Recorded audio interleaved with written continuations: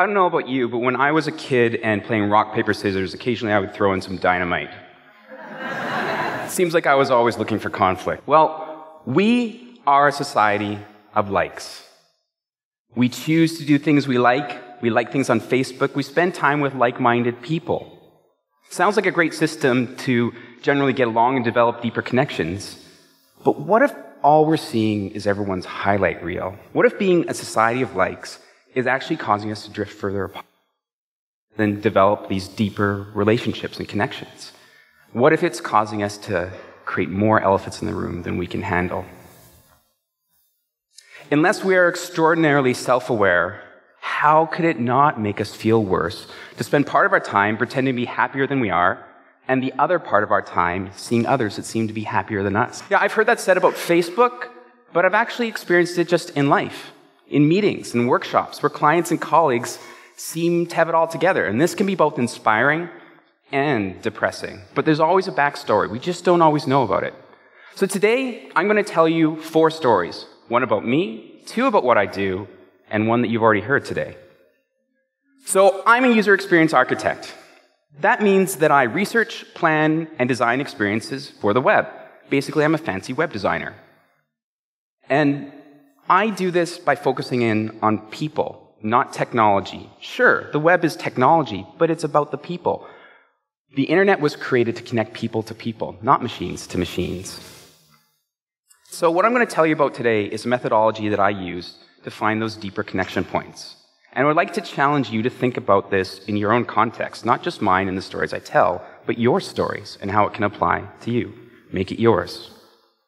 So it's exciting for me to work on the web because these devices in our pockets and purses have changed how we communicate as much as the printing press did over 1,000 years ago. Let me give you a brief history lesson of the web.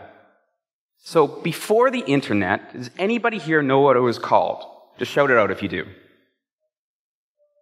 The ARPANET. Yes, it was the ARPANET. You win a prize. I don't know what it is yet. In 1969, there were these 4 connection points, 1 in Utah and 3 in California. So that's right, the internet started in Utah. And just 4 years later, it went slightly global. You can see how it's expanded. In 1973, we see London and Sweden on there via satellite. And then in 1984, while it had been controlled by the military to this point, they realized that that wasn't its future. This network of networks needed to go public. And so this is when it started to become the internet and go to places like UBC. And then in 1993, it went truly global. But 1 year later, something very important happened on the internet. I arrived. 1994 is when I started to use that, and it was the first year I went to university. In 2003, opte.org did a visualization of all the connection points on the internet, and they repeated this in 2010. If you look closer at this, this represents all the connection points, all the different lines, colors, dots, everything on here. And it's so complex to print this off that it costs $1,000 just to print. I spend my time listening to people, not listening to technology, so that I can decipher what it is to have a great experience online through a website, service, or product. Often this looks like me asking 4 basic questions, either in a one-on-one setting or sometimes in a workshop, in a group setting. These are: what do you do? What's painful? What do you love? And what do you wish? These 4 questions create space for people to open up. Everyone can talk about what they do. That's natural. It's easy. And most people are keen to talk about their struggles, what's painful, and what they love, and what they wish. And often we want to jump forward to the positive, but it's important for us to stay there for a moment and listen to people's struggles. They're important. We need to be heard. Once that's out of their system, however, though, it's good to talk about what they love. Everyone has something that they love, whether that's in their life, their job, their relationships, or in this case, perhaps the organization and their website. And then we can talk about their wishes, their dreams. And what begins to emerge is this strangely random storyline that starts us on our journey. People have shared their hearts and minds, and I spent time listening for what if? And once this foundation is set, we can begin to see the real story. So the key to developing these great experiences and these deeper connection points in our lives is the conflict that goes through our stories. In some ways, it's my job to mine for that conflict and actually to be a design therapist. And I like to do this face-to-face, where the team is all together in a room. And we might spend as much time as we can, 1, 2, 3 days, maybe more. I do this in a workshop setting where it forces us to make tough decisions, whether that's about the priorities of our content that will go on the website or the new design system. Haha, it's me again. Let me tell you a story about what I do, because I promised I would. In 2010, 2011, I worked for the government of Alberta, doing a project for them. Now, Alberta is by far the wealthiest province in Canada per capita. In fact, twice as wealthy as British Columbia. Let me put that in perspective for you. Their fifth largest industry is tourism, which brings in approximately $10 billion per year. This for a province of 3 million people. Also the oil and gas capital of Canada. Now, they have an immigration ministry and website there that helps people understand how to come to Alberta, Canada, and they were facing a challenge. They knew that within a relatively short amount of time, because of all the jobs that they had there and money, they were going to have a 150,000 person worker shortage. And they needed to reach out, not just nationally to other provinces, but globally. And they found that a lot of people from other countries were coming to this website on mobile devices, even back in 2009, 2010. The problem was the website wasn't optimized for mobile at all. And in fact, one of the key features for learning about Alberta was built entirely in Flash, making it totally inaccessible to all Apple devices and very unusable on the rest. Not good. So I arrived, and I started to ask those 4 questions. What do you do? What's painful? What do you love? And what do you wish? And very early, one of the stakeholders told me this: we want to make it more difficult. So I laughed, as you would at that moment, and then I realized they were serious. I thought, wait, what? Until a minute ago, you were a good person. I was mystified. I just couldn't understand. But I turned quickly to my user experience training and started to ladder. That is, to ask why, like a child would, over and over and over, until you finally arrive at the real answer. And this continued on for too long. It took us a long time. We're not talking the same meeting. We're talking weeks. And finally, someone said, we have people coming to our province that have to leave because they can't be successful. It's not that they did anything wrong, they just couldn't adapt. They couldn't adapt to the culture, they couldn't adapt to the climate sometimes. They didn't necessarily have the right skills, they couldn't learn the language. And so they had to leave because they couldn't be successful. It was a heartbreaking confession. I wish they had led with that, but it was buried under confusion and embarrassment. So after mining through this conflict, what we uncovered was they didn't actually want to say, we want to make it more difficult. What they were saying is, we want people to know what it takes to come to our province and to be successful and to thrive here. Doesn't that sound a little better? So, people were struggling with this website. Really struggling with it. And we're talking skilled workers here, doctors, nurses, engineers, people that had trained much of their adult life to be experts in their field. We're struggling with a website. And while some of the stakeholders still thought they wanted to make it more difficult, almost like this test to come to Canada through the website, get through the website, you pass the test. Yeah, it seems ridiculous, but this happens, right? I invited them to come with me and observe people using the website. And so we did. We watched as these skilled workers, these doctors and engineers, struggled to use a website, struggled to understand the language, the flow, the storyline of what it took to come to Alberta. And very quickly they saw that usernames are people, that these skilled laborers are people. And that day their hearts grew three sizes larger. And they realized they wanted to tell the right story, not to make it more difficult. While I'm very proud of how the project turned out, I couldn't help but think it could have been done better. It simply took far too long for us to uncover this conflict. Every project has a timeline and a budget, a finite amount of money and a time it has to go live, no matter how big your organization is. And so I vowed to never do it this way again. It just simply took too long. Let me tell you another story about what I do. Later on in that same province, I was asked to lead a redesign of a website for the city of Red Deer, a municipality south of Edmonton, north of Calgary. Now, they had had their website for 11 years, which is basically forever on the internet. And the city residents and businesses had lost trust in this website. It was just so hard to use. It had grown and just into this Frankenstein beast over the years. And so, reasonably, the team at the city of Red Deer was excited about all the new features, the bells and whistles that they would be developing with good intentions for this audience. But I knew that there had to be conflict that was running through their story underneath. Otherwise, they would have moved forward earlier. And I didn't want to have a repeat of how long it took on the Alberta project. So what we needed on the Alberta project, and what we did use here, was a framework, a safe place to address the conflict early.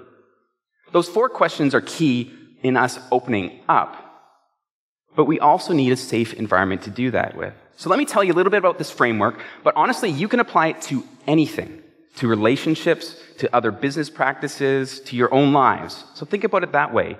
But I want to put you in the room with us at the city of Red Deer. So I'm going to tell you the 4 parts of the framework. People, the audiences. Now we're talking about the people that will be using this website in this case, because the internet, as we heard, is all about connecting people to people. So we talk about who they really are. We don't make up fake personas for them. It's who they actually are and what they really need. And we keep that out in front of us as our primary thing throughout the entire project. The second thing is the vision, the user experience vision, where we're trying to head. And there's this tension between the vision and the reality. And there's that overlap and that constant tension pulling us forward towards the vision. We'll probably never get to the vision, and that's good, because it should be that hard, but we should always be moving forward. The third thing are our design principles. These are kind of the why statements. These are sort of the values of our project. Some of them for the city of Red Deer were to make it accessible to all, so that anybody could use it on any device, regardless of sighted issues or motion issues. But also, perhaps, the way it's coded. These could be our design principles. And then goals. We need to have goals, the things we can measure. But we always want to jump forward to these things, the things that we know and feel more comfortable with. And it's important for us to stop and to struggle with the why, to answer that question first. For us to see the why first allows us to have everything else fall into place. So let's not jump to the goals first. But those are the 4 things in this framework that we needed to have a safe place to find and address conflict. So with the city of Red Deer, we did lock ourselves into a room for 3 days. And we had food brought in, and we sketched out all our ideas. We covered every inch of this room with Post-it notes. We covered every whiteboard, constantly taking pictures and erasing things and putting them up. And we used active listening, so that when someone would say something or not say something, and I could see that there was a misunderstanding, I would stop and say, let's sketch that out. Please repeat it. What does that concept actually look like? Why is it important? We would have times where we would just be staring at the floor in depression, basically, or at each other in frustration and anger.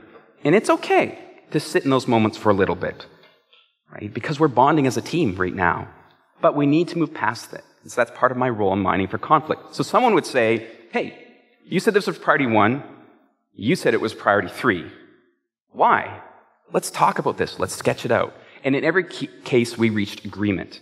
I never look for compromise. I always look for agreement in this workshop setting. Because compromise is relatively easy to arrive at. But it means that the conflict continues underneath the surface. It festers. And because we didn't agree when we were together, it creates this deteriorated experience later on. So this website that we create might not be the best we could have been, which impacts perhaps everyone living in this entire city. Or if we think about the Alberta project, everybody thinking about moving to Alberta. It's my job to mine for conflict. Otherwise, we'll miss the chance to make something perhaps the best it could be. We'll also miss the opportunity to bond as a team if we don't go through this conflict. Fighting through these tough moments is a key to getting to know each other and to becoming a true team. It's magical. Okay, a story that we've already heard today. So when I first heard Jeff a few months ago talk about his subject, I felt really naive. If we took all the cars in the entire world and combined their pollution, it equaled that of the 15 largest ships in the world.